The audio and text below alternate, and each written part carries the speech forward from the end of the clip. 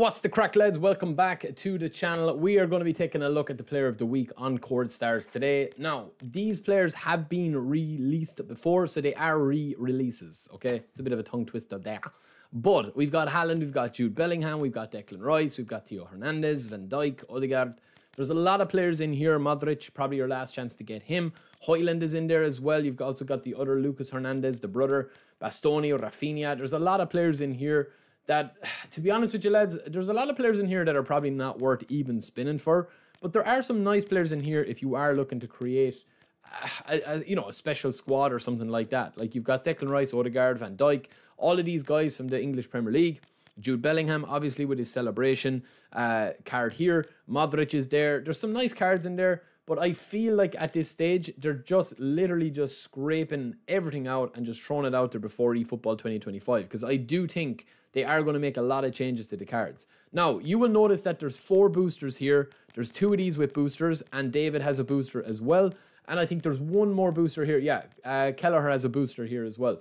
You can clear all of these. Like, you can clear this. It's going to cost you 3,000 coins, and you will be able to get every single player. There's 30 players in total. Is it worth spinning for?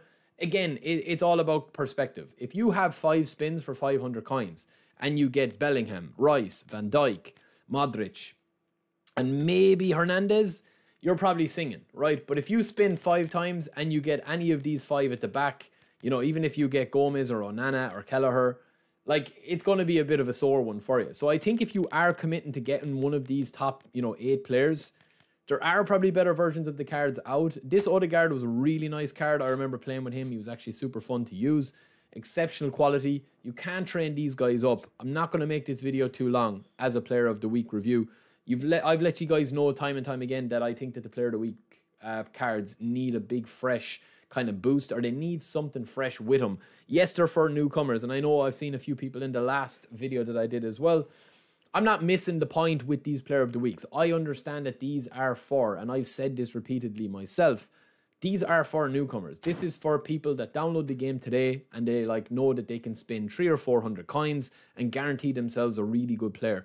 Or they can pop in 1,000 coins and get 10 players that they can literally take to their screen or to their game plan, start a match, and they'll have a dominant team to play with, right? And I understand that it's an instant buy-in of a squad where you're guaranteed top players that you don't need to train, you don't need to understand the mechanics of training, you don't need to understand stats, skills, player builds, nothing. It's direct. But I do feel that the player of the weeks do need a fresh injection of something in them, right? Now, in saying that, if you do get these cards, I would say that Haaland, his balance is still very poor on this card. He's a good fox in the box. Use him as a super sub. It's definitely a good card. It goes to 101 overall, 96 finishing, speed, acceleration, kick and power, physical contact. Very, very nice with the booster. And he's got some good skills, including fighting spirit and super sub, as well as heading, acrobatic finishing, and first time shot with long range shooting and rising shot and chip shot control.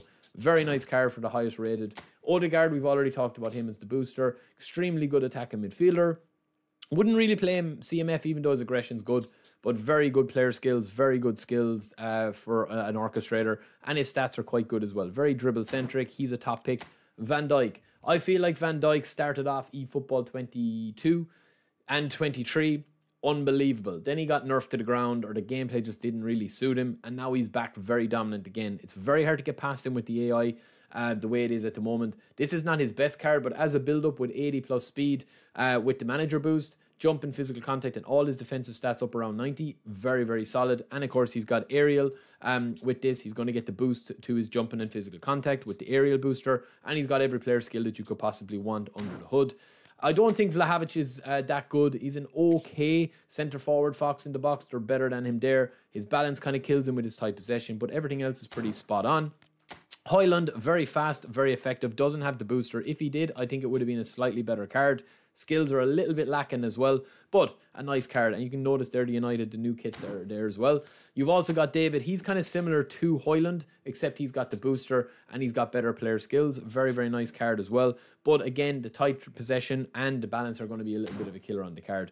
Hernandez and Modric, very, very solid cards as well. I do like every version of Modric that they've ever released. This is a really nice one because it's got super sub and interception, and he's got all-round really good box-to-box stats for an attacking box-to-box. Theo Hernandez, probably one of the best all-rounder left-backs in the game. Can play CB as well. Very, very solid card. I know a lot of people missed out on this card originally. Very, very good chance of getting him here. And then, of course, you've got Declan Rice, who's down as a box-to-box. Declan Rice has had Anchorman and Destroyer cards. This box-to-box booster is really nice.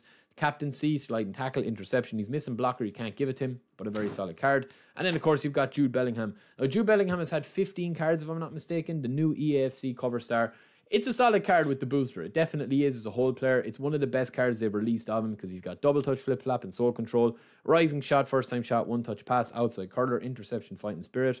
Very, very nice card. Where he kind of lacks a little bit, I think, is that because he's a whole player, he does operate in a position that you would probably have a lot of other whole players. If you're starting off this game and you've got like all GP players, they're all upgrades. The rest of the cards are kind of a mixed bag. That's kind of the top 10 guys. Bruno Gomes is a good player as an orchestrator, but just a little bit too slow for what's out there. Lucas Hernandez, pretty decent as well. Everything I said about his brother Theo applies to this guy. He's just a little bit more defensive and not as much attacking. Two of them can work in nice tandem because CB and left back.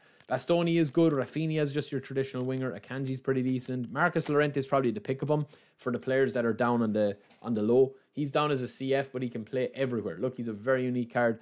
This is the thing. If they bring in a transfer market, this Marcus Llorente card will be one of the most rarest cards in the game. So that's where you could get a lot of value with these cards if they do that.